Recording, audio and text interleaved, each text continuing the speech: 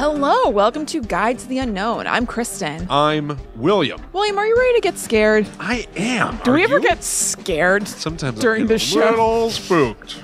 All right. Yeah. It'd be funny if we had an episode where we were like, I'm genuinely scared. Guys, I think we have to stop. stop talking about that. I'm terrified. But William, I'd like you to do your best. Okay, fine. By all means, I will be diving in. Every week, Kristen and I research topics from the world of horror, share them with each other and you. Show comes out every Friday, all major podcast apps. You can even watch it on youtube.com/talkbomb. That's right. Let's chop all the rest out. Here we go. Okay. Showtime. Oh, okay. That did kind of scare me. Damn it. I mean business. I'm going to go first. Yep. This show is releasing one day after Thanksgiving. Thanksgiving.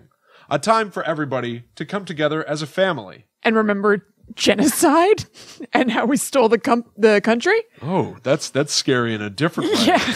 No, I just wanted to talk about that feeling you get when your family all comes together. And so I think that, you know what? On this show, why don't we talk about another kind of family? They're kooky. They're spooky. Oh, okay. I like this. The Addams Family. Good job. Thank you. Did you think of this because of what I posted on Instagram the other day? What'd you post on Instagram the other day? I sent it to you. I posted that I said that I adore Addams Family values except for the fact that you see Uncle Fester's O face. Oh, maybe I did. I forgot you wrote that. Yeah. Yeah, maybe that was stuck in my head. It's gross. It is. It is gross. That's in 2? Yeah. Because that's when Family. Debbie comes into the picture. Yeah, that's right. Debbie. Oh my God. Yeah, maybe that was what put it in my head a little bit. Amazing. Maybe it was already percolating. You sent it into my head, causing me to write the fake tweet. I don't think so. Yeah. I don't think so. Okay. But so the Addams Family, honestly, it hasn't been around for a long time now. I know. And I'm sure I've missed them. most people are probably aware of what the Addams Family is in concept, at least. Yeah. You got Gomez and Morticia, their kids Wednesday and Pugsley. Of course, there's old Uncle Fester. And who could forget Grandmama? Of course. Ring the bell, here comes Lurch. And of course, their pet thing. Yeah. A disembodied hand that crawls all over the house like a cat or something. But it goes back a long way, and it feels like something that would have started as like a sitcom or something like that. Yeah. But it started, in fact, as a set of comics. Oh, okay. Like one-panel comics. Oh, I didn't know that. Like The Far Side, but sweet and scary? Yeah. Huh. Yes, exactly. It was created by cartoonist Charles Addams. Okay. So it's like his There you family. go. Yeah. And the comics, there were 150 of them, and they ran primarily in the New Yorker. Isn't that interesting? I'm surprised to hear that. Yeah. A very like highbrow. I'm about to say that's very like classy. I would have thought exactly what you thought, that it started as a sitcom and just kind of grew from there. Not that it came from like highfalutin beginnings. Yeah, no, 100%. And not only that, They but deserve like it. every description of the Addams Family, just bare concept, is also very highbrow. They talk about how it was lampooning the concept of the typical like 20th century family. Yeah. Yeah. You know, just with like these dark twists. Okay. To everything that they do. Did you look, and did those twists have like, I don't know, could you trace them back to political things or whatever? Like, were they like lampooning the excess of the time in some, you know what I mean? Something like that. Yeah, no, I don't know. I'm not sure. It's just like we're taking the American family of 2 parents and 2 kids and just making it weird. Just twisting it, Cool. just making it dark. So like all of them, like there would be like single panel things. There would be the Addams family at the beach, and Pugsley has a pet octopus. Like it'd just be like odd things. But really what I think was sort of the genius stroke is that they aren't like monsters. They're not trying to hurt anybody. Yeah. They all genuinely love each other. Oh yeah, Gomez and support each Morticia other. have quite a thing going on. They do. Yeah, they are sexually active. Yes. But like they're a normal family. They're just weird. Right. And so it's almost the idea that like outsiders look at them and would consider them to be strange. Right. The Addams Family seems to see no difference between themselves and anyone else. Yes, absolutely. That's one of their defining characteristics, I feel. Yeah, exactly. And like at a certain point, they were almost like a goth cultural icon. It was like if you could be anybody, you'd want to be somebody who could belong in the Addams Family. Yeah, totally. You know, I certainly felt that way. Oh yeah, Wednesday Addams was like fully awesome to me. Yeah, totally. So actually, why don't why don't you tell everybody like what your familiarity level is with the Addams Family? Because there's a lot of like shows and cartoons and movies and stuff, but like what's the stuff that you know about the Addams Family? So I don't think I watched it a ton, but I definitely saw like the live action show from I guess the 60s or whatever, the black and white show. Yeah. So I was aware of that. And then when the Addams Family movies came out in the 90s, I loved them. All over it. And watched them 8 billion times, both. And I guess I watched, now that you say it, I haven't thought about it in a long time, but I guess I did watch the cartoon. But I don't think too much. So it's mainly the two 90s movies for me are like, oh yes, the Addams Family. I love this. Yeah, 100%. Yeah. Like, I love those movies. I have no idea how many times I've seen them. I don't know. They almost run together in my head. Yeah. Where I almost don't know what things happen in the first one, what things happen in the second one. Well, they're very similar. It's not like for the second one they did like a huge departure. I mean, and some, obviously the plot's different and everything, but they feel the same. It feels like, I don't know if they did, made them like boom right one after another. They feel like two parts of a whole thing. Yeah, I totally agree. Yeah. They're very much not. They were actually severely troubled productions. Ooh, interested to hear. I don't have like dish about it. It just seems like it was like nothing more so than just being like Barry Sonnenfeld, the director, really pulling his hair out to get it done and stuff. And, like financial woes. Like nothing time that's like stuff. really going to make you like be like, ooh. Wow. Yeah. It's not like Raul Julia and Angelica Houston actually hated each other or something. Right, yeah. No, I don't have anything like that. Yeah. Although bonus points for Addams Family Values, the second movie, they have the entire Turkey Day song and dance. Oh, absolutely. Wednesday and Pugsley go to camp. So maybe that's also what put them in my head. That's true. As you were saying it, that's what I was thinking, that we got off that track. But yeah, it's a Thanksgiving classic in my mind, that whole part. Yeah. Oh. Pretty much I or somebody I know posts something from that Thanksgiving Day pageant every year. Yeah. And I realized that I was thinking about it I wasn't even thinking about Addams Family Values the day that I also wrote that on Instagram. I guess I just think about the Addams Family or Addams Family Values a lot. It's strange to me that, like, honestly, like what I said, like they've been gone for a long time. Like there's not a recent Addams Family adaptation that you can really point to, but I still feel like I think about that movie a lot. I must, because I can picture, I remember I was walking the dog when I was doing this, and I was not doing it when I was thinking about Uncle Fester's O-Face. I was thinking about Becky Martin Granger, who is one of the camp director ladies, and I was like, I wonder if I got any Kristen Rogers Anderson like name change inspo from Becky Martin Granger. Yeah, maybe. I don't know. It'd probably be deep in there, but the parallel surfaced to me as I was walking. It made itself known. Sure. You're far more of a Wednesday, though, than a Becky Martin Granger. I agree. And also, thank you. Yeah. Highest compliment. Oh, boy. Yeah. Man, that scene where they're in the cabin and they're telling horror stories, and they're like, Wednesday, it's your turn to tell a horror story. It's so good. She tells something about like all these like women doing stuff, going shopping, getting their hair done. Yeah. But they were horrible to people. Right. And then overnight, all their original noses grew back. Yeah, and everybody starts crying and screaming. Because they're all like... Right. I don't know. So anyway. Yeah. The cartoon was super popular. Evidently was like a real cultural icon of the age. According to the Telegraph, the Addamses were one of the most iconic families in American history, right up there with the Kennedys. What? Wow. I did not realize that. How crazy That's cool. Is that? It's really cool. Yeah. But it's wild. And then this is also a description that I really like. I kind of said some of this stuff, but I really like the wording. It's very sweet. Yeah. I think the thing that like kept the Addams Family reverberating in my head more so than something like the Munsters is like the Munsters was like broadly comedic. Yeah. The Addams Family felt like it had like sort of there was like dark undertones and stuff, and certainly the glaze on it was all like dark and scary and wearing all black and having like monsters around, like having animal heads on the wall that really roar and stuff. Yeah. But well, just listen to this. Yeah, the Munsters didn't really do it for me. I like them fine, I guess, but I didn't watch them very much, and definitely more an Addams Family kind of gal. I know. Yeah, if we're having to choose sides. Yeah. I want to take a look at the Munsters at some point in the future. I would like to learn. Because I also watched a lot of the Munsters. I didn't really. Oh, I definitely did. I mean, I definitely watched it, but I don't remember like anything about it. Yeah, I watched a ton of it. Yeah. But so here's the description from Wikipedia, which I really like. Although most of the humor derives from the fact that they share macabre interests, the Addamses are not evil. They are a close-knit, extended family. Morticia is an exemplary mother, and she and Gomez remain passionate towards one another. Understatement of the century. Yeah, I know. Well, yeah, that's true. The parents are supportive of their children. The family is friendly and hospitable to visitors. In some cases, willing to donate large sums of money to causes. Yeah, that's right. They do just like, I forgot that He's a family is like billionaire. insanely rich. That's part of the thing. They're absurdly rich. He's That's just like right. a vague investor. Yes. He just has family money. That's right. And people will hit them up and he's like more than willing and they think that they're going to have to like do a whole song and dance and Gomez is like, absolutely, here you go. Just write them a right. check. Yeah. Although he does make that guy fence him for money in the first movie. Well, that's just for his own sport. No one will I think ever. that check was always coming. Maybe that's true. Yeah. He is a sportsman. Yeah. No one will ever be better than Raul Julia. Hell no. at being Gomez. Oh my God, he was perfect. Gomez. Yeah. Gomez. But I like that description. The idea that like it's almost this is so weird. This what I'm about to say sounds like propaganda.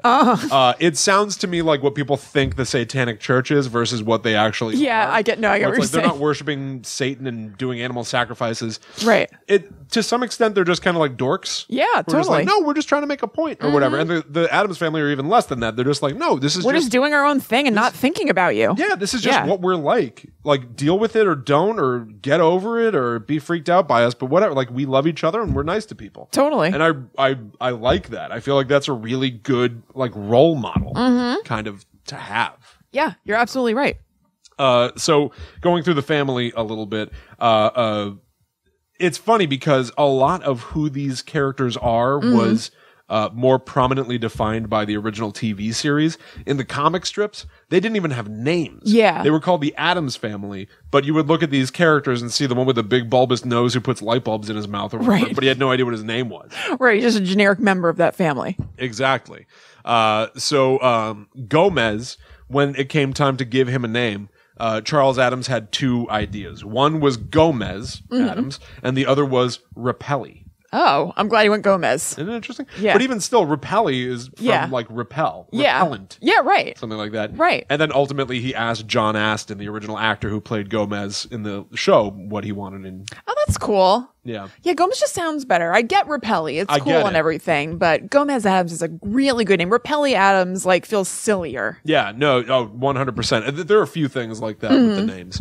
But yeah, like Gomez is a supportive guy.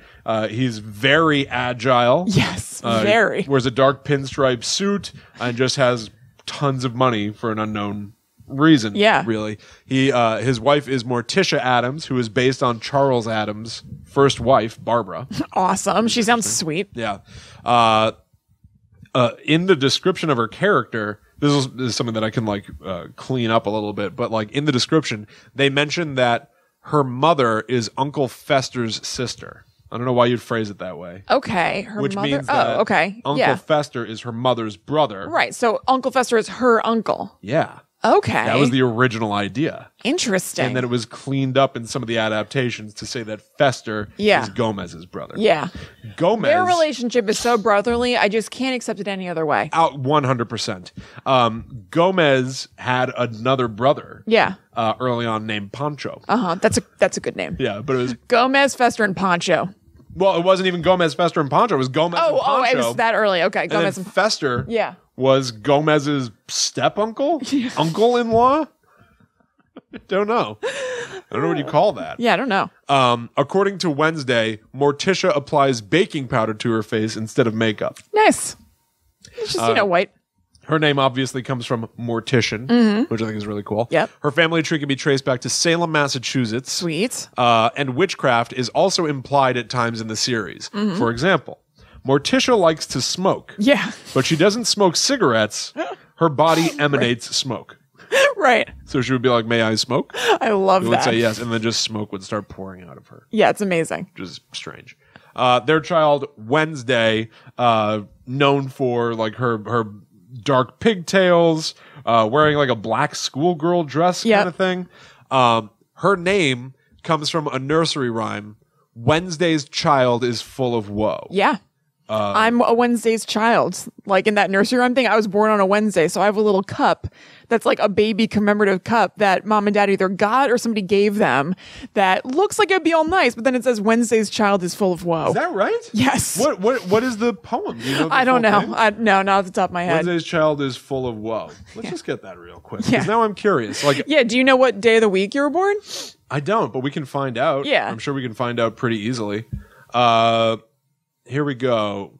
Monday's child is fair of face. Tuesday's child is full of grace. Wednesday's child is full of woe. Thursday's child has far to go. Yeah, everybody else is fine except for me. Friday's child is loving and giving. Saturday's child works hard for his living. And the child that is born on the Sabbath day is bonny and blithe and good and gay. Let's see. Yeah, so I drew the short straw. November 6, 1986, day of the week. Let's see. Thursday. So Thursday's child has far to go. Well, that's for sure. What do you mean? I don't even know what that would mean. That's meaningless. You've got a ways to go before you get there. Everybody does. Yeah, I know. That's useless. Yours actually means something. Yeah, but it means I'm full of woe. Yeah. It means I'm depressed. Yeah. Yeah. Yeah. I know it worked out. Okay. But that's messed up. This is put upon me. Yeah, it was set in stone from the get-go. Pugsley Addams. This is Charles Addams' description of his character, of Pugsley. An energetic monster of a boy. It's awesome. Blonde, red hair, popped blue eyes, and a dedicated troublemaker. In other words, the kid next door. Oh. Genius in his own way, he makes toy guillotines, full-size racks, threatens to poison his sister, can turn himself into Mr. Hyde with an ordinary chemical set. That seems to have been lost from his character. I was about to say. His voice is hoarse, is sometimes allowed an occasional cigar. That's right. I forgot that about him. You remember that from the movie where he's just kind of like observing it. Yeah, he's like 10 years old. Oh, it's so funny. It's great. When it came time to create the series and like flesh out the characters from the comic, Charles Addams was originally going to call him Pubert. Oh, that's right. Well, Pubert comes up in the second movie. That's right. Yeah, in Addams Family Values. Yeah. Gomez and Morticia have another child, Pubert. It's a great name. Yeah. In most incarnations of the character, Pugsley has an unusual habit of stealing road signs. Oh. Which he uses to adorn the walls and door of his bedroom. Like you. You're a little Pugsley. Didn't you steal a road sign? We had it in the garage, I think. I think Mom bought that at a garage. Oh, you're right. You're right. Yeah. Okay. Mom's Pugsley. Yeah, Mom is Pugsley. Mom's a total Pugsley. Like when people do Sex in the City where they're like, I'm a Miranda. Yeah, Mom's a Pugsley. Sorry, Mom. Uncle Fester. Again, this is Charles Addams' description of him. Uncle Fester is incorrigible, and except for the good nature of the family and the ignorance of the police, he would be under lock and key. Oh my God, what has he done? He's done something wrong. The eyes are pig-like and deeply embedded. God. He likes to fish, but usually employs dynamite. To fish? Yeah. He keeps falcons on the roof. Does that not ring a bell? I can picture that. Him fishing with, and the fish just come flying out of the water. Yeah, or just bubble up to the surface. He keeps a falcon on the roof, which he uses for hunting. His one costume, summer and winter, is a black great coat with an enormous collar. He is fat, with pudgy little hands and feet. Fester sounds sweet. Yeah, badass. Seems like a good time. Fester at times has severe migraines, but appears to enjoy them. It's amazing. There's a lot of like pain as pleasure in the Addams Family. Yeah. Oh, big time. I watched a clip from a terrible movie called Addams Family Reunion. Was it with French Stewart as Gomez? No, is that a thing? I think so. There's somebody weird. It's Tim Curry. Tim Curry's Gomez? Yes. Oh, what am I thinking of? You're thinking of either Home Inspector Alone. Gadget 2 or Home Alone 4. I think I'm thinking of Home Alone. Where he plays Marv. Okay, but okay. No, there's no French Stewart Gomez Addams. Okay. Not a thing. Phew. Yeah. But so in that movie, they arrest Morticia. And Yeah. they put the handcuffs on her and she goes, tighter. Something like that happens in Addams Family Values too, because don't the police come to them for something? Oh, I may think of like Debbie tying them up or something, and Morticia says something like that. Yeah. I don't remember what it is though. Yeah. She does. You're right. Yeah, it's very strange and it's subtle. Yes, but it's constantly there. Oh, it's absolutely constantly there. Like people will try to be doing them injure, like throwing knives at them or something. They're like, ooh. Like they love it. Intrigued by it. Yeah. Doing them injure. You know what I mean? Doing them injure. I figured it out. Yeah. Fester relieves his migraines by placing his head in a large screw press and tightening it to levels that most people would not be able to withstand. I've definitely wanted to do that. I've definitely pressed my hands against my head like I'm putting it into a vice. Yeah. At times, Fester uses the screw press on his head simply for enjoyment. Again. Freak show. Again with their jollies. Freak show. In the original sitcom of the 60s, Fester is said to be Morticia's maternal uncle. But in all other filmed and animated content, he is Gomez's brother. Yeah. Good at it. I think so, too. All right, Lurch. Yeah. Lurch is their butler. At any given moment, it seems in every room of the house, they have a rope they can pull, and then Lurch will appear saying, "You rang." Yeah. It's unclear what he is or what's going on. Oh, right. In some incarnations, he's said to be part Addams. Yeah, I feel like they've mentioned him as being a member of the family, something that I watched. One of the body parts he's made of is from an Addams. Because he is supposed to be some sort of a Frankenstein's monster. Oh, okay, that makes sense. But I don't think that they ever really spotlight that because, again, none of these characters are really supposed to actually be creatures. Right. Which is also weird because they have a pet hand. Yeah. So there is supernatural stuff going on. But, like, Lurch, I always thought was a human who just happens to look. I mean, they have actors that look like that. Totally. That's what I thought, too. Actors. Yeah. So, Interesting. But yeah, in some versions... Huh. Yeah, and they say he has 2 left feet, which they mean literally. Right. Like Eugene Levy in Best in Show. Yeah, exactly. And in the new Addams Family series, a woman comments to Morticia about Lurch, "Where'd you dig him up?" And Morticia says, "Funny, I can't remember which cemetery it was." Nice. Which I like. It's good. I think it's great. All right, so let's talk about some of the incarnations. Yeah. In 1964, there was the original live-action series where John Astin played Gomez. He would play him like off and on for years. Even like in the most recent live-action TV series, he showed up again as Grandpapa Addams. It ran only for 2 seasons, which is surprising for the cultural impact it had. Yeah. But over the course of those 2 seasons, 64 episodes. Oh my God. Those are packed seasons. Crazy. Yeah. Sometimes TV is just like that. Yeah, completely. Especially over the course of time. Yeah. Like in the modern age, or somewhat recently, it used to be the norm to have 24 episodes a season. Now it's like 13. Right. And then it's sometimes like 6. Yeah. Blackwood is I think 6. it just completely depends. Yeah. No, I think it does. It doesn't look like there's a norm anymore, but you're right. I feel like it used to be more like 20 to 24. Yeah.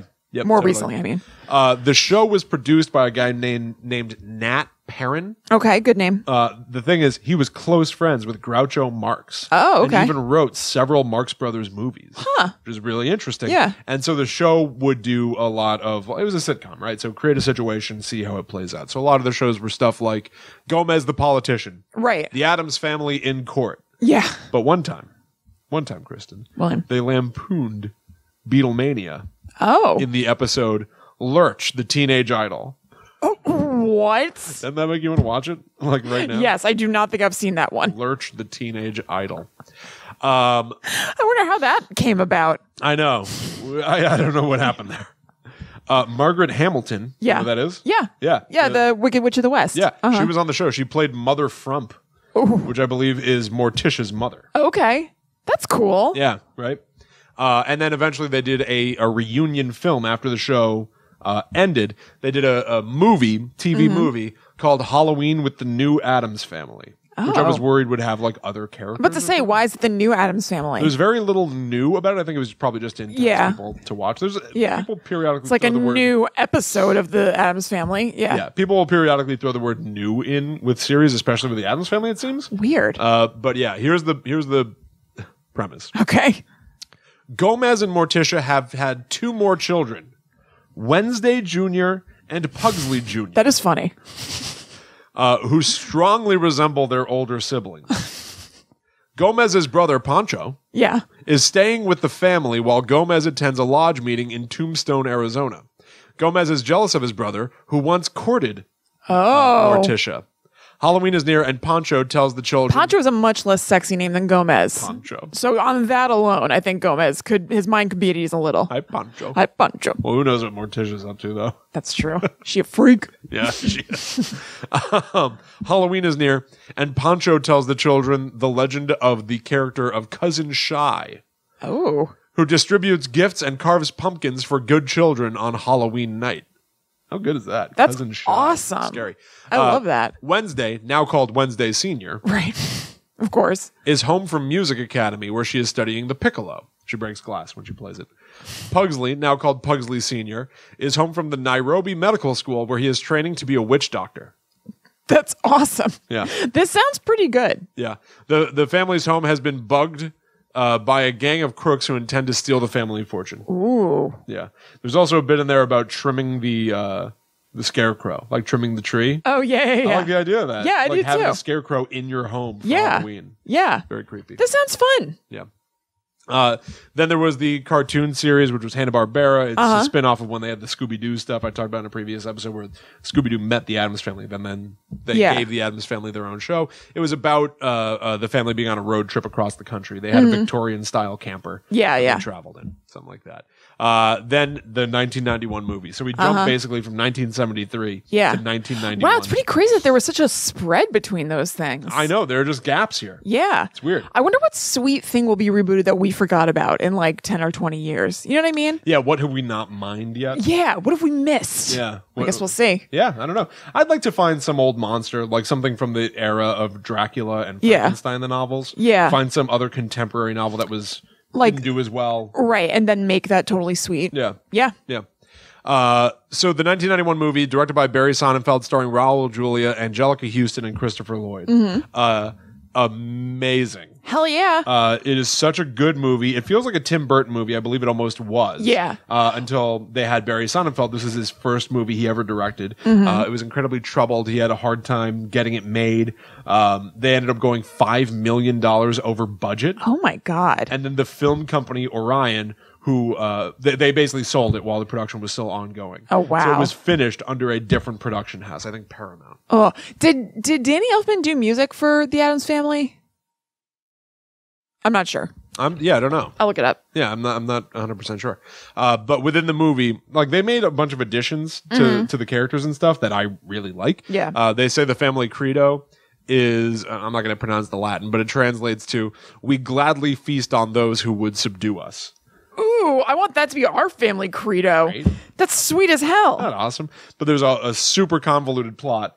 The plot of the movie... No, he didn't. Okay. Yeah. The plot of the movie is that Fester Addams has been missing for decades. Yeah. And Gomez misses him and has missed him all this time. They're brothers. Right. And then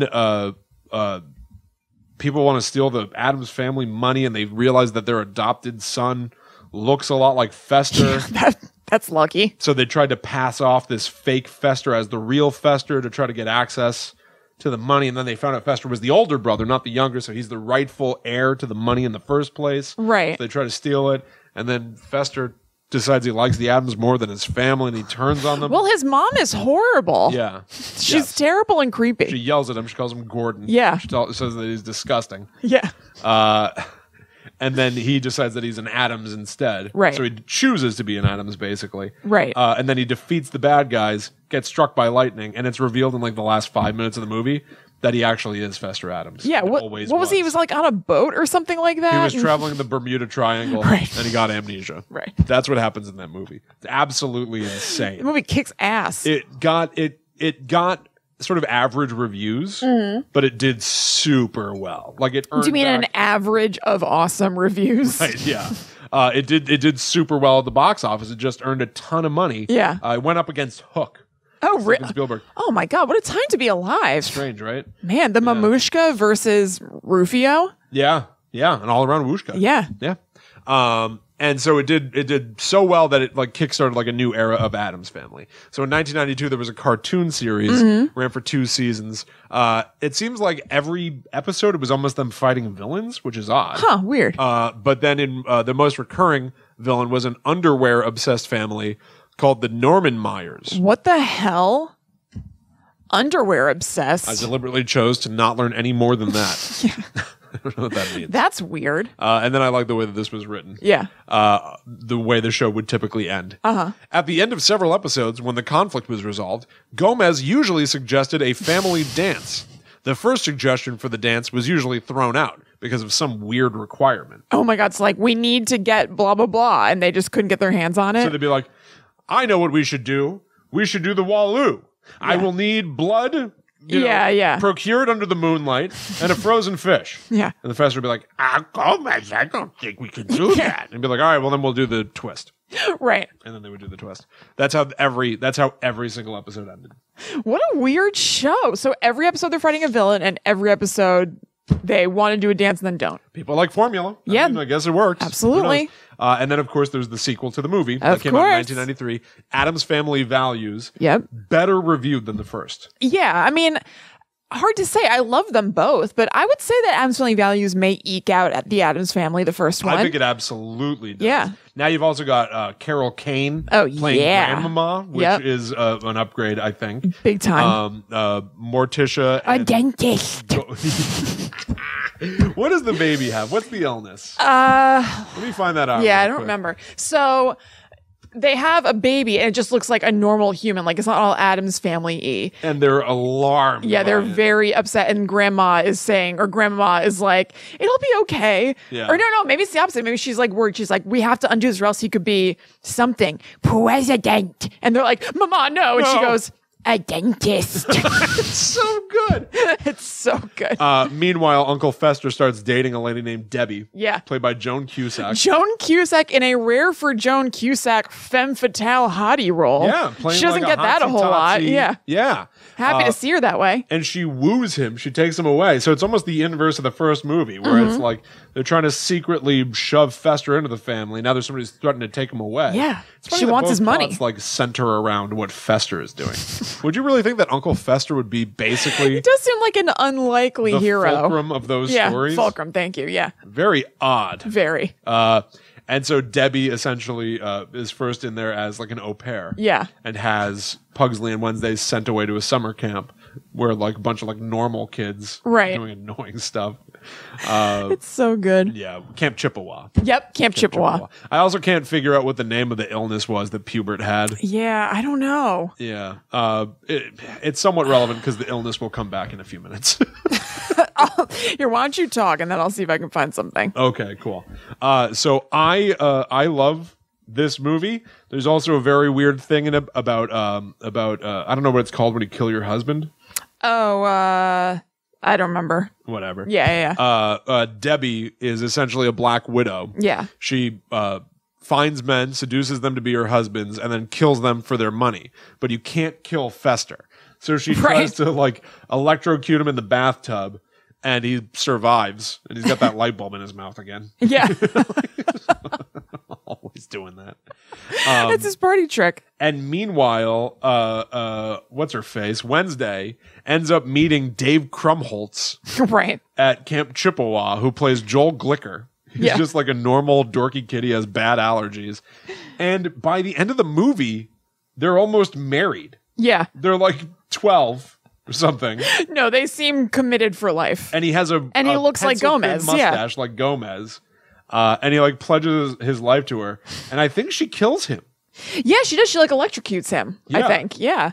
But I think not really. I think she like, I don't think he dies. I think she does something to him and he like lives and he's going to stay with her. I think she's like, yeah, this is how we do it. This is just how it's done. Yeah, right. There's how my family rolls. That I love about those movies where they'll, talk about, well, in that same movie, when Fester proposes to Debbie, she comes in and she's like, I've got a ring or whatever. And they go, wasn't that your mother's? Oh, yeah. Raoul Julie goes, it was. She was buried with it.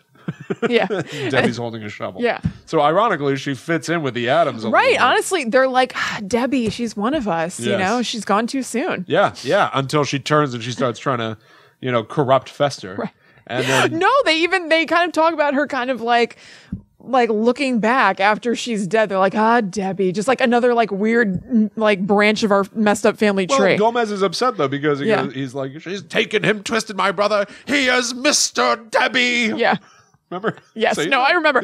No, in the end though, when Debbie is gone and everything. When she's turned into a pile of ash. Yes, they talk about her like, Aunt Debbie or whatever, because she's like just messed up and they're into messed up stuff. I just want to interject real quick. I can't find the name of whatever Pubert's problem is, but I'd like to point out two things that are funny. Gomez says that Pubert had too much fun at Fester and Debbie's wedding. I guess that he got wasted or something. And also Pubert shoots a flaming arrow at Debbie. Yes, he does. This is a full-on baby. It's a great movie. Yeah. Oh, it's so good. It's a great movie. Yep. He ends up saving the day, Pubert. Yes, he does. Yeah. Yeah, he thwarts her. That would really be like a jump the shark moment to add another child to the Addams family. Oh, it works beautifully. Pubert worked wonderfully. I would only hope that he doesn't age or something. You know what I mean? Yes. Like inexplicably, he's always a baby. Yeah, totally. But he's dropped. He doesn't show up in any future media. Damn. Well, Wednesday and Pugsley are always trying to kill him. Maybe they somehow did it. That's right. They try to put him in a guillotine and stuff. Yeah. And he like rolls out on a skateboard, I think. Yeah. Well, Pugsley's got his guillotines. He makes them. Yeah. And Wednesday's favorite doll is her Marie Antoinette doll. Right. Which Pugsley chops the head off. Yeah. At her request. Mm-hmm. That's how they play. Yeah. So good. It's so good. It's great. Even just the plot of that second movie when Debbie was like, revealing her like master plan and like the fact that she was just like a spoiled like poor little rich girl kind of thing. Yeah. Where she wanted a certain Barbie. Malibu Barbie. They get her the wrong one. And she's like ranting and raving in front of the Addams. And every time she like pauses, Morticia will go like, the horror. Yeah. Insanity. It's so good. It makes me want to watch it. Oh, Angelica Houston. Oh, she's amazing. Really, honestly, I love her. That little trio. Oh, Angelica Houston as Morticia. Raul Julia as Gomez. Yeah. And Christopher Lloyd as Uncle Fester. Absolutely. What a holy trinity. Seriously. It's the perfect casting. So They're good. all so perfect. Even Christina Ricci is amazing as Wednesday. Those movies are really... Oh, I love them. They're like special. Yeah, and I love the they idea are. that they've got the big cemetery in the backyard. Yep. I think it's consistent in all the media that the Addams Family house, which is a very iconic looking, big, scary old Victorian home. Yeah. All of this, by the way, based on New Jersey. Really? Yeah. Charles Addams lived in Westfield. And there's an Addams Family museum there. Are you serious? Yeah. We should go. What we the could hell? Go. There's nothing stopping us.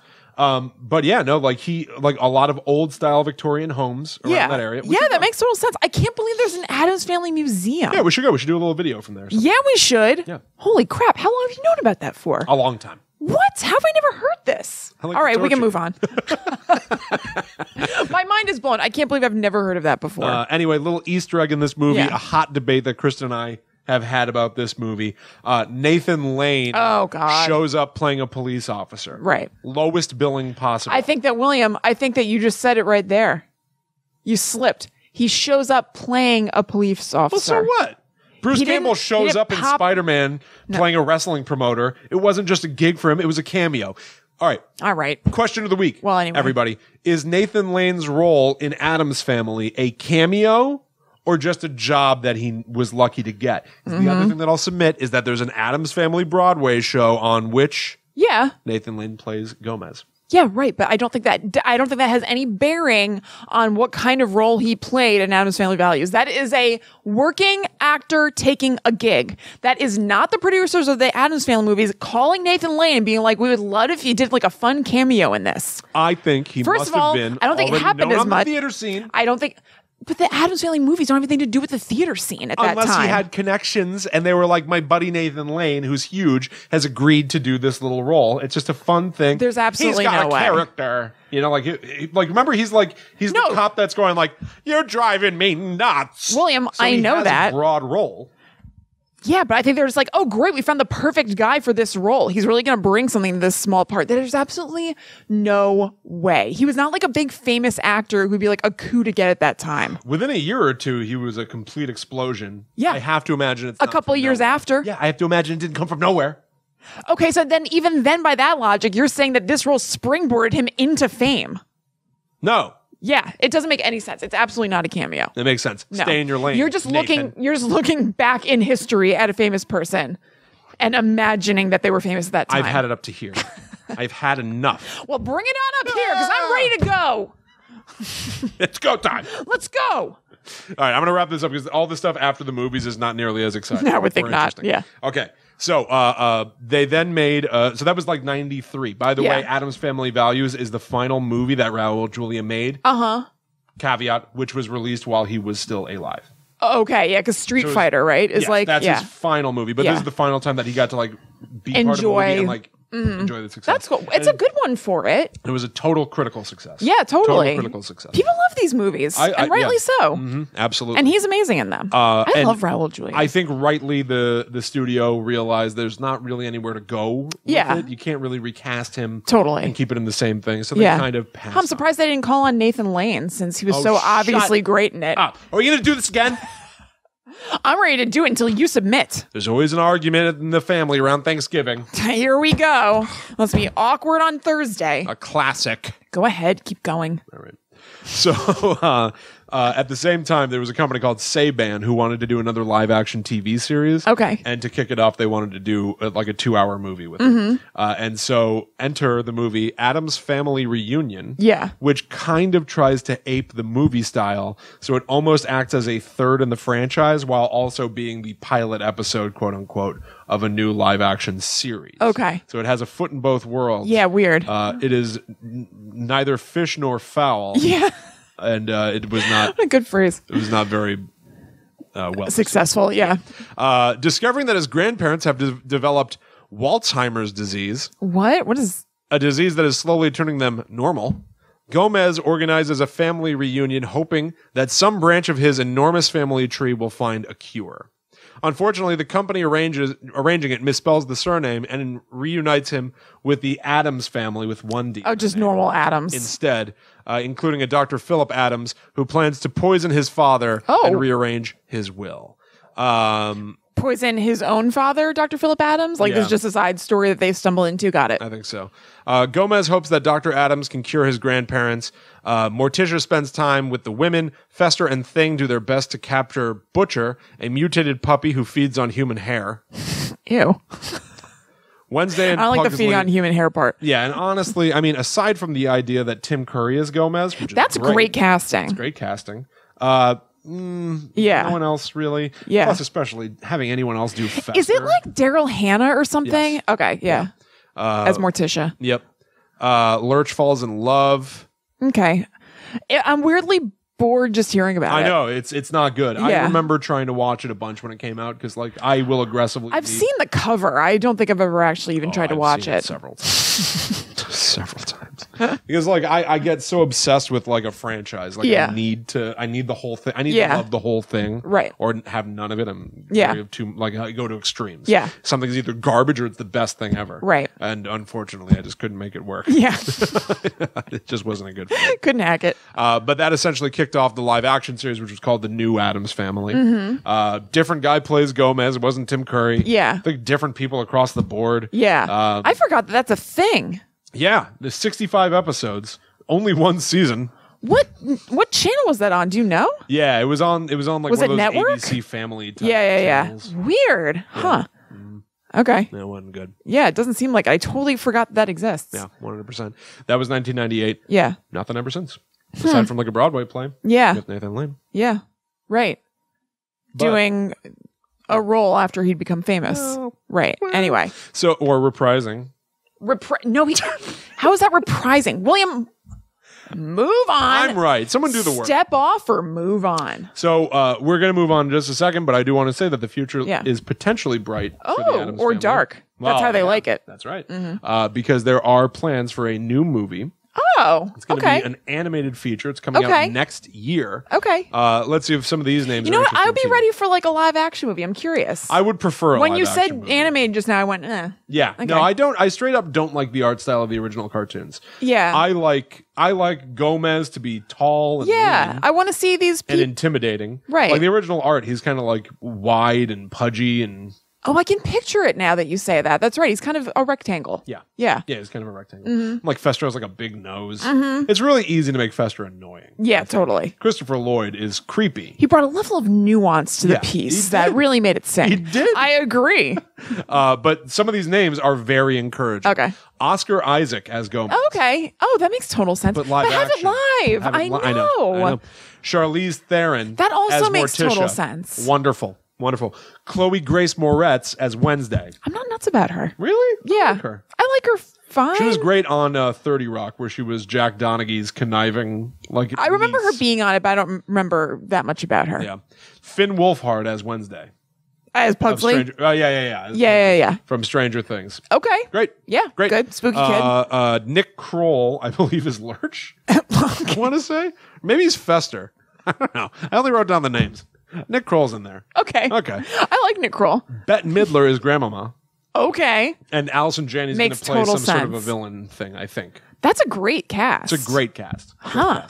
So 2019 Damn, I wish that it was Addams real. Family. Yeah. I know. I wish it was live action. Yeah, I'd like to see that. But at least it lives on. Yeah. Yeah. All right, good. Maybe maybe in another 20 years it'll be live action. Yeah. Who's to say? And I'll be Maybe dead. a young Gomez is being born right now. That's right. A young Fester. Yeah. I hope my kid grows up to be Fester. Well, he's a nice guy. He ends up being very happy with it means to rot. What is it? Well, no, Fester means to rot. Oh, right. But what's her name? Insanity. Is it dementia? What is her name? Oh my gosh, it is dementia. Yeah. My name's Dementia. It means insanity. Yeah. And he loves it. Oh, yeah. He goes, my name's Fester. It means to rot. He's like really smiling. Yeah. I got them mixed up. Fester and Gomez are trying to romance Debbie and Morticia. Right. And, Gomez is going on and on being like, we don't deserve these divine creatures. Yeah. We do not deserve to be in their presence. And Fester goes, yeah, we deserve ugly girls. Yeah. It's so good. Oh, it's so good. And then he puts breadsticks in his nose. Yeah, he pretends to be a walrus. Yeah, and she loves it. She loves it. Yeah. Pretends to love it. And then he doesn't know what else to do. And the second she looks back, he frantically goes to put him back in his nose. Just does it again. Hoping to recapture the magic when he did it the first time. Oh, it's so good. And Wednesday collects those serial killer trading cards, which is really ahead of the true crime boom. Yes, totally. Yeah, I think that she has Lorraine, and they're very 90s, of the time references, like Lorena Bobbitt.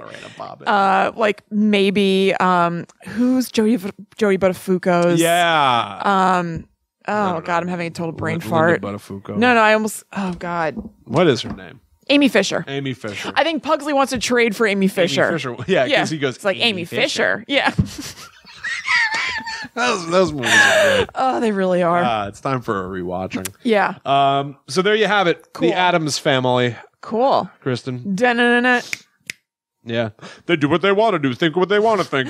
I remember. They put a lot of rap in those movies, though. Oh, yeah. Too legit. And also, I hate that then MC Hammer put his own song in it. It's like Addams, and he goes, too legit.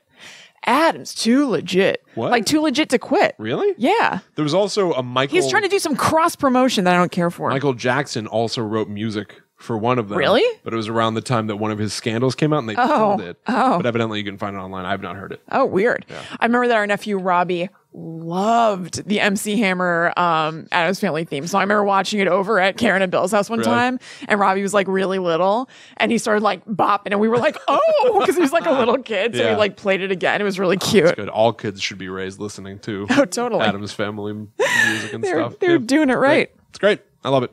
All right, Will. So my topic tonight comes with some inspiration from one of our listeners who got in contact with us. Okay. So this is from Marshall. Thank you so much, Marshall. He sent us a message through Facebook and said a lot of really, really nice complimentary things about the show, and also mentioned some things that he would love to hear about. Yeah. And one of them was the idea of people selling their souls to the devil. Ooh. So kind of not exactly Satan worshipers, but just that aspect of it. So that's what we're going to talk about today. I love that. Like Guy from Rosemary's Baby. Yeah, exactly. Selling his soul to the devil in exchange for fame and fortune. Right. So what I found is that, like Guy, most stories of selling your soul to the devil are in exchange for something that's kind of surfacey like that. So maybe it's ultimate knowledge, power, fame, and fortune, kind of crap like that. Yeah. And so I wonder... Crap like that. Well, no, it's not I want true love. It's I want power. Very I want to know the most. I want whatever. Yeah. So I wonder if the devil is especially happy to make deals with those kinds of people because they're the exact kind of like corrupt, crappy souls that he wants inhabiting his underworld. Yeah. Because they're obviously prioritizing the wrong things in life, which the devil would love. Yeah, exactly. So culturally, making deals with the devil has popped up a ton of places, but it's mainly native to Christian traditions, which is not surprising. Right. And maybe like the oldest and or one of the most famous stories is about Faust, wanting to sell his soul to the devil, and Mephistopheles being an agent of the devil coming down to take it. I believe we all know the story of Goethe's Faust. Oh, absolutely we do. I didn't. I mean, I'd heard of it. You've heard of making like a Faustian deal. Yeah, I knew what that meant, but I didn't really know the story. When Goethe wrote it, one of the few things I remember from college is Goethe's Faust. Goethe's Faust. Goethe. Oh, I'm Goethe. Wait till you hear my newest tale. It's about Faust. He really gets in a bit of trouble. In my newest tale, someone makes a Faustian bargain. We haven't heard the story yet. That reference doesn't make sense. It will. Don't worry, just wait. So there are a couple different versions of Faust's story, I guess, because that one like really took off and then people started playing with it. Yeah. So basically it's this guy who's super smart and stuff and he's very successful, but he's still unsatisfied. And after trying to kill himself, makes a plea to the devil to give him like ultimate knowledge and fulfill all of his desires or something so he can finally be happy. And the devil is like, yeah, great, if you give me your soul. And Faust goes for it. So then he seduces a young lady. She gets pregnant, but because it's out of wedlock, she drowns the child. Then she gets convicted of murder and she goes to jail. But actually, she ends up going to heaven in the end because she was innocent. She was an innocent soul who kind of got caught up in all this. And he's just miserable anyway. So he's made this deal with the devil, but his life turned out really crappy because of it. And so it didn't really work anyway. Right. And when his life ends, he gets dragged to hell. But there's another version, which maybe is the Goethe version, I'm not really sure, where he is saved by God because of his constant striving. And basically, like, the lady who he had the baby with had, like, put in a good word for him. Oh, wow. Yeah. Wow. Yeah, I don't remember that. Yeah. That's a real leg up. Humdinger. Yeah. Do whatever you want. Sure, sell your soul to the devil. Yeah, exactly. Okay. God will come in and save you because you've been striving. Yeah. I don't know. So basically it's usually that somebody is asking either Satan or one of his minions for something. But also sometimes the deal is struck just as a way to acknowledge the devil. So more of a sort of general thing where it's not they want something specific. They're like, I know that there's a devil. I know that he's very powerful. So I kind of want to get him his good side. So like, yeah, here's my soul. If you want to give me a leg up here and there, like that'd be cool. That's a terrible bargain. Isn't that a stupid plan? Like already giving the most valuable thing you have. Right, so that maybe your life will be a little bit better. Yeah. It's just kind of like hedging your bets with very big stakes. If anybody wants to like buddy up to me by giving me all your money. Right, like just in case that could be helpful. Yeah, whatever. It might work, it might not. Right, but at least you feel like you've done something. Yeah, absolutely. So it's usually made in a moment of desperation, and it's almost always framed as dangerous to be doing so. And this is a quote from the Wikipedia that I thought was really awesome. As the price of the fiend's service is the wagerer's soul. Ooh, I love that. Right? The fiend. Is fiend the capitalized? Fiend. It should be. It may have been. Not sure. I don't think so. Fiend's service. Yeah. Yeah, like a name for the devil as the fiend. It also I don't think like, that's how they phrased it. But like Jack Torrance in The Shining being like, I'd give my soul for a nice bourbon. Yeah, I would love a nice I would bourbon. love it. I lost the thread. All right. I just wanted to do that voice. And it's like the implication is like, who do I have to sell my soul around here to for a nice bourbon? Yeah. How's that? That's good. Oh, I forgot how I wanted to start this segment. I was going to say, William, have you ever danced with the devil by the pale moonlight? Really? Damn it. Yeah, I forgot. Oh, why? Does that really? I don't know. Just cool. Yeah, just cool. I feel like dancing with the devil is kind of about like making a deal with the devil, so it sort of works. It's not something I found in my research, but something that this old noggin put together. Hey, if I dance with you, will you make me rich and powerful? Yeah. I guess that's basically the thing. It's like, no, you're in league, you're dancing with them. No, but you do have a lovely two-step. I don't know. No. All right. Bye. Then I guess we're not dancing. Bye. So it's sometimes kind of a moral tale. So something interesting I'm going to get to a little bit. When I was doing research, it was a little confusing to me through a couple of sources whether the person who was talking about the idea of making a deal with the devil was being like, or the website or whatever I was reading was talking about it through the lens of like stories about the devil, or whether they were saying when people make deals with the devil. Right, as so a fact. It's a little wishy-washy, and I'll talk about it in a minute. But basically, in story time, talking about dealing with the devil. So sometimes it's kind of a moral tale where the person has a horrible eternal damnation, and you're kind of like, see, that's what's going to happen if you mess with the devil or you do bad things. And sometimes the person tries to outwit the devil, and it might seem like they got away with it, but then in the end, the devil still gets them. So you should still just not mess with them. Like, you're not going to be able to escape this. I like that too. Occasionally, it's a funny story where someone does outwit the devil on a dumb technicality.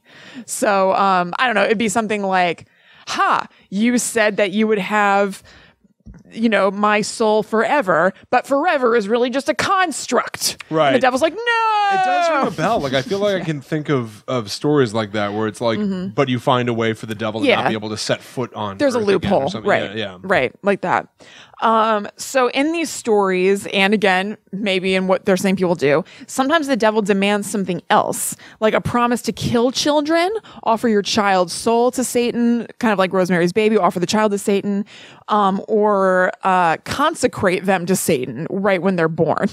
So I guess that means like immediately baptize them. Yes, basically to Satan. Right, upside down cross. Probably.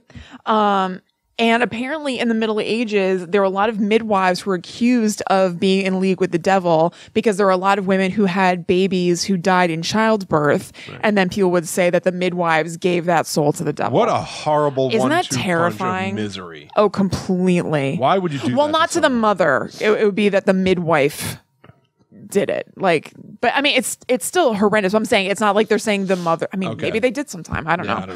But yeah, just like what a weird time where everything is kind of like traced back to. Yeah, can you not make a thing right now? Right. Gary? Right. Like, I'm dealing with like the misery right now. Do you really need to make like a whole show and a whole thing to like burn this lady? Right, exactly. Or just the women who've been caring for this lady. Yeah. Like, you leave us alone? How about this has nothing to do with you? Yeah. Like, How about butt out? Get out of my hut. Yeah. Ass. So a little bit of a very... Get out of my house, you horse's ass. What is that from? What is that from? Horse's ass rings a bell to me, but not get out of my house, you horse's ass. It's not get out of my house, you horse's ass, but I think it's Jeffrey Tambor at some point. Oh, it is, yeah. Barely restrained rage. Yeah, totally. Yeah. So the pact with the devil that you have traditionally can either be spoken or written. So oral pacts could have an appeal because you do it by invocation. So you're saying spells or rituals or something, and then you feel the devil's presence. However, it is said that there is a mark left on you from where the devil has touched you to seal the pact. So even if there's not like a contract in writing somebody could find, there's a mark on your body that tells the tale. I like that. Yeah. Written pacts are often written in the person's blood who's kind of kicking off the whole thing. Or Wikipedia says, quote, simply signing your name into Satan's red book. Oh, of course. Not clickable or anything. Satan's red book. Simply signing your name into Satan's red book. Well, that's Black Phillip's ledger. Yeah, exactly. Right, yeah. So there was also something in Wikipedia that said that, if it's not Satan you're dealing with and you're dealing with one of his minions, that different demons each have a specific month, day of the month, and hour to be called that is specific to what their purpose is. So depending on the pact that you're trying to set, like if you're trying to get fame, there's the fame demon. If you're trying to get the power, there's the power demon. You need to do it at the right time. I like that. That raises an interesting question. A lot of times people have like the god of the sun, the god of dreams, whatever. Is there a comparable devil to each of those gods? It sounds like that's what they're saying. I like that. I know. Pretty cool, right? Yeah. Well, I guess there's Loki. Dirt devil. Ooh, love him. Well, but they just say that Loki is the god of mischief. But so that's what I'm saying. Can be good or bad. Yeah. Yeah. Yeah, what I'm saying is more like blank. there's a sun god and a sun devil. Yeah. You know what I mean? That's what I mean. Like that would be interesting. But even though they say Loki is a god of mischief, I feel like he's more devilish. I feel like God in that instance is really just kind of like denoting a being of another realm or whatever. Yeah. So I feel like he's part of the demon crowd, Loki. Okay. Yeah. Yeah. Interesting. He'd be one of them. So if you're trying to like do a pact so you have a lot of mischief in your life, that's who you'd be calling is Loki. Yeah, yeah. I want to have a mischievous life. Yeah, absolutely. I mean, if you've seen the movie Son of the Mask, you really know what he's capable of. Yeah, absolutely. So let me see what.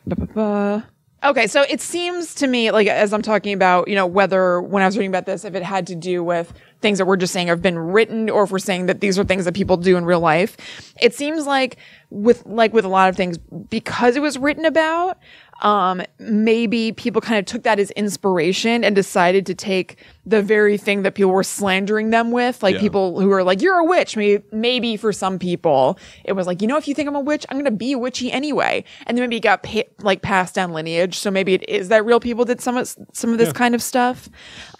So it could be that. It could be that they did this stuff that they had been accused of to turn it into power by using it themselves, and then genuinely or kind of symbolically as just like a rebellious, empowering act. They're like, yeah, I'm taking this on and I'm making it like a thing that works for me now. Right. So who knows how or if the deal with the devil thing is a thing that people have really done in a genuine way. That's like, I'm actually trying to do this, or if maybe some people did because they're just like, well, I'm just going to take on what you've said about me and make it my thing. You're saying that I sold my soul to the devil? All right.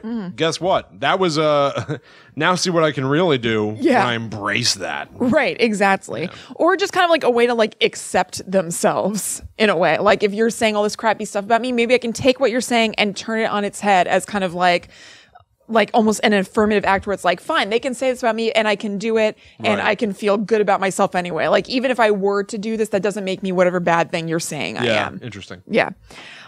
So I wanted to call out some story about famous people who have been said to have made a deal with the devil. Yeah. So there are a lot of them. I definitely would like to do an episode another time that's kind of about like the whole crazy Illuminati Satanism rumors with like Jay-Z, Kanye West, Taylor Swift, Beyonce, all that stuff. Hell yeah. So I'm leaving that out of here just in case you guys are listening and you're like, but what about that?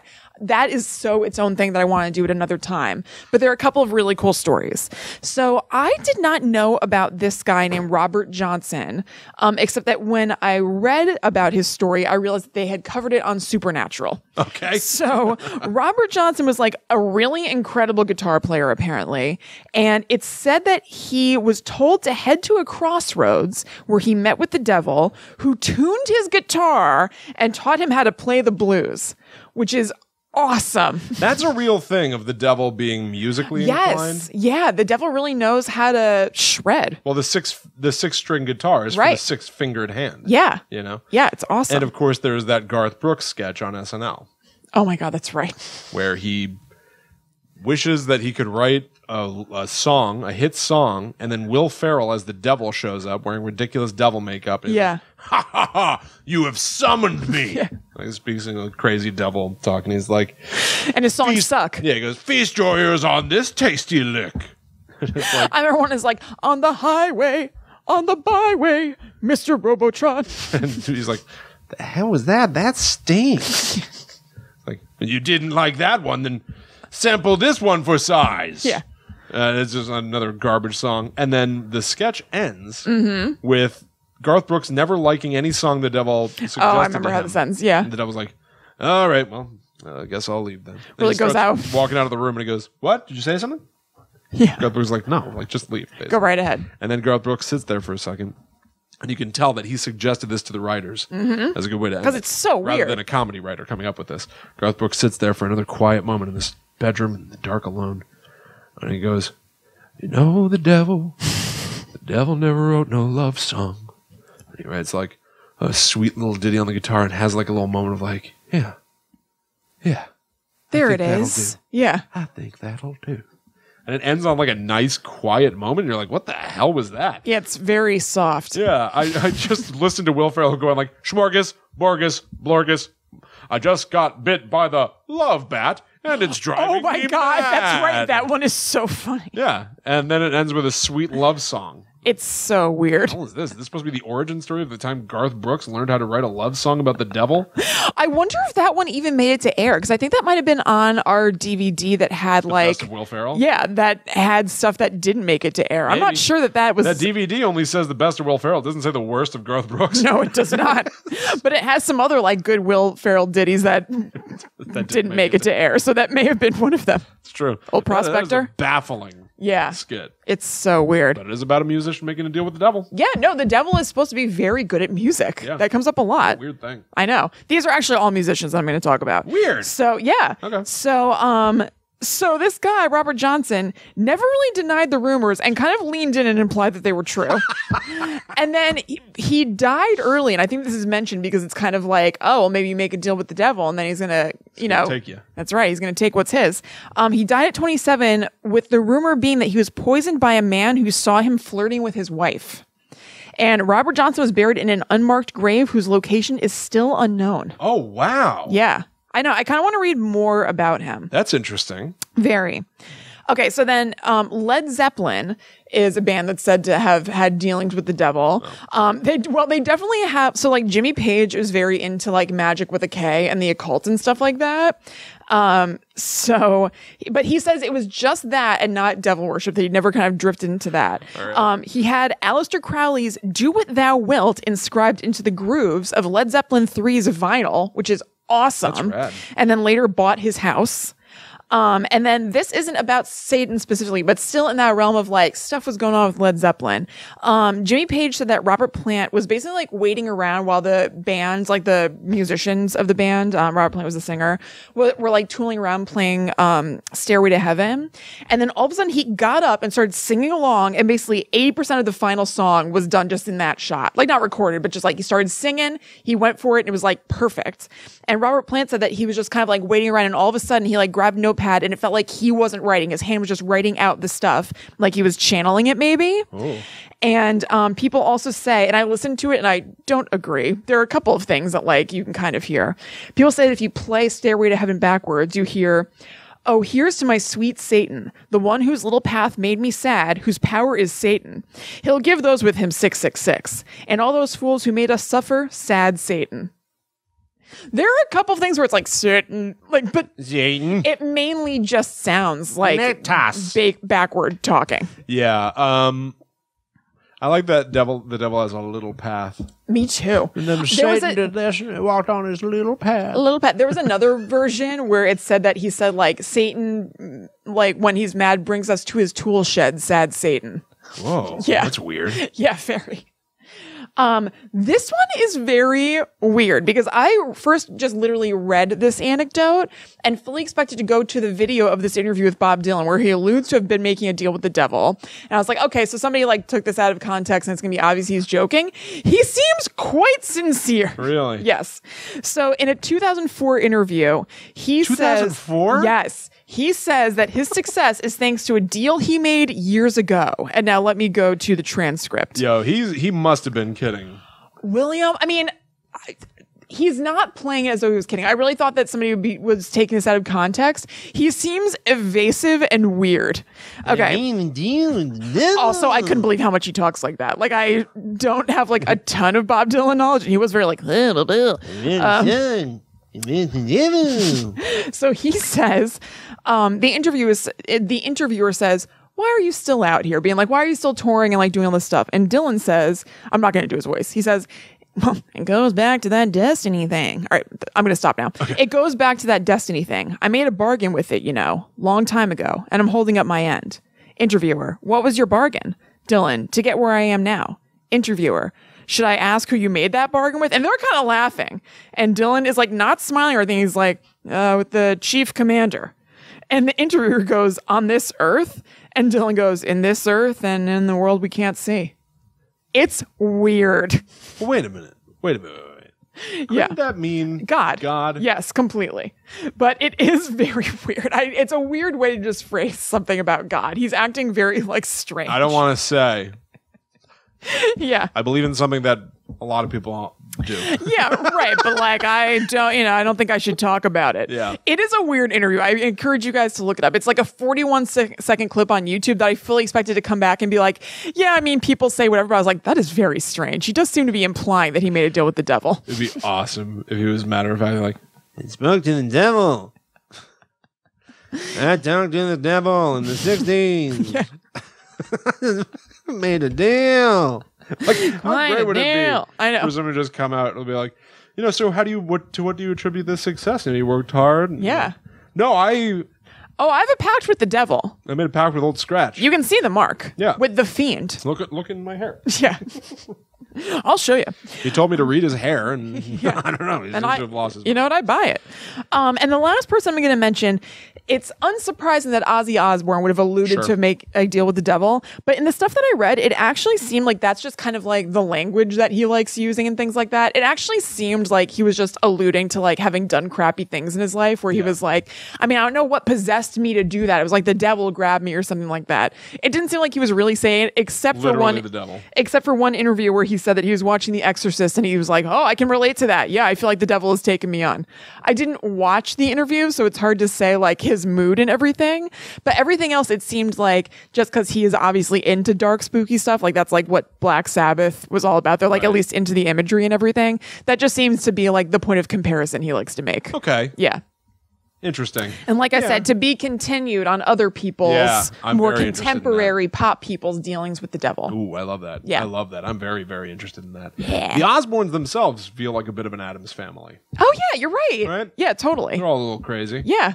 Yeah, they do what they want to do and say what they want to say. They do, but they seem to love each other. Yeah. And like stand by each other. Yeah. So, okay. Totally. So that's it. Very cool. Right? Yeah, that's pretty rad. Yeah. I'm very curious to hear more. I really want to hear more about celebrities. I'll definitely do it. Dealings with El Diablo. Yeah, I'll definitely do it coming out soon. It is very weird. I'm sure. There are a lot of things that are, I have to imagine that they either just like that imagery and then just go with it because they either don't care or they don't mind the leaning into it. But they're definitely, I'm not saying that I believe that like Jay-Z worships the devil and is part of the Illuminati or whatever. But there are a lot of things where it seems like he's making deliberate choices that are like things that nobody else would notice. But if you know, you're like, but that's like from Masonic scripture or whatever. Oh my God. No, seriously. Yeah, it's very weird. Yeah. You know, like when you're a kid, people tell you about Bloody Mary and you're like, oh no, that's fake, whatever. And they're like, well, then go in the bathroom and do it. And you're like, okay. I don't really want to. Yeah. And you're like a little freaked out. You end up doing it, but like you're freaked out about it. There must be people who are like on the cusp of fame or something. Yeah. Who are like, what would happen? I'll give it a shot. Yeah. If I just said openly to the air. Yeah. Like, hey, Mr. Devilman.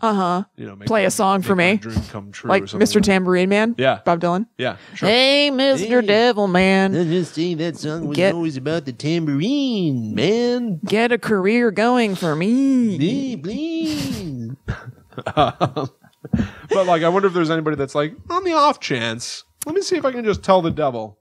Maybe. Maybe that's part of what Jane Mansfield was up to with Anton LaVey. Sure. Yeah. Even though the actual devil isn't his deal, but maybe that's where some curiosity came from. Yeah. I'm sure. Yeah.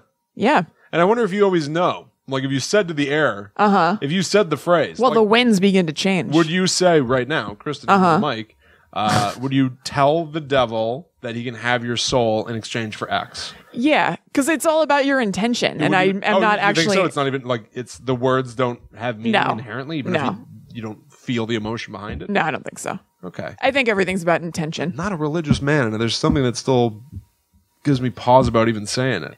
I'm not. I didn't say it. I don't love the idea of saying it. Yeah. But but also you talk to ghosts. What? Yeah, like occasionally you'll talk to I just like, Yeah. Yeah. I do that too. Oh, I know what you're talking about now. Yes. There's power there's power behind language and like Yeah. For sure. Yeah, you would. But I do think I'm not dying to. I'm not trying to get you to say it, by the way. No, I know. Yeah. No, I know. I guess I would if you're like really busting my balls or something. But because I think that it's the intention behind things that make them. What if you find out that it's like, no, you said those words in that sequence? I'm about to say I can think it's the intention behind things, but maybe I'm wrong. Even if you totally don't believe. Yeah. Who's to say? And you're not going to prove me wrong. Seems like a risky endeavor. Somebody like like Ricky Gervais. Yeah. Who's like, one of the most like outspoken atheists. Yeah. If he was like, this is mental. Oh my God. He started saying like, no, I'll tell the devil right now. I'll sell my soul to the devil for X. Yeah. Look, nothing happened to me. I'd be like, yeah, but you got to wait until you die. Like, yeah, right. Like, are you sure? I'm not going to find out that you're right or wrong. You are. Yeah. So either there's nothing or you end up in hell and you're like, this is mental. Yeah. It really is just words. That's all it takes. Yeah. I'm not here to fudge around. Yeah. No. You gotta play the game. You gotta play to win. Just in case. Gotta play to win. Look, I'm not trying to tank my chances here. Yeah, come on. Yeah. I'm only 32. Yeah. Let's give it some time. I'm not ready. See how this thing goes. Yeah. Cool. All right. There you go. That's it. We're at the end of another episode of Guide to the Unknown, everybody. Yep. Happy Thanksgiving. Yeah, happy Thanksgiving. Gobble, gobble. Gobble, gobble, gobble it up. You probably already did. It's Friday you did. now. You did. Yeah. You did good. You did good. Maybe you can listen to this on your drive home or something like that. Yeah, right. I think shows typically don't do well around the holidays. Probably not. Yeah. But, yeah, whatever. Well, whenever you're listening, I hope you're having a good day. Maybe you're international. Maybe you're not doing Thanksgiving. That's true. Or something like that. Whatever. Yeah. Yeah, have fun out there, too. All right, we're going to get going, everybody. Thank you so much for stopping by. Go listen to Blackwood. The final episode is out now. Yeah. How the whole I thing can't wraps up. believe what happened. I know. It's over. It's over. It's over. I personally find the ending to actually be a little bit emotional. Yeah. No, it is. So yeah, I hope you'll all check that out and enjoy it. Yep. If you haven't listened to the show, you can now binge listen to the entire Yeah, that's thing. right. Oh, that's good that you can say that now. You can binge listen. Yeah, and pretty soon I'll be able to spoil stuff. Yeah, that's right. And I fully intend to. So go to skylarkmedia.com to check that show out, subscribe, listen, review, and tell people about it. Yeah. Even though it's over, the show will live on. Gone but not forgotten. Yeah. Go listen to... more of us. Yeah. You can rate and review Guide to the Unknown on all major podcast apps. That's right. Apple Podcast, drop some reviews there. It always makes Kristen and I smile when we see a positive one. Yeah, absolutely. You can follow us on social media. We're at GTTU Pod everywhere. And you can join our secret Facebook group by going to facebook.com/groups/GTTU Pod. Perfect. Yep. You can also go to our Patreon page at patreon.com/GTTUpod and donate to us if you like the show. It's kind of like throwing us a tip for the hours of maybe hanging out with us you do during the month. And we can use that money to do cool things like go to the Addams Family Museum We should do and that. then report back. Yeah, that'd be fun. Yep. You can also talk to us individually online. Yep. I'm at Chillin' Kristen on Instagram. I'm at Haunted Sponge. So we will see you next week for another spooky good time. But until that time comes, we must travel. Back to the netherworld go we. Bye.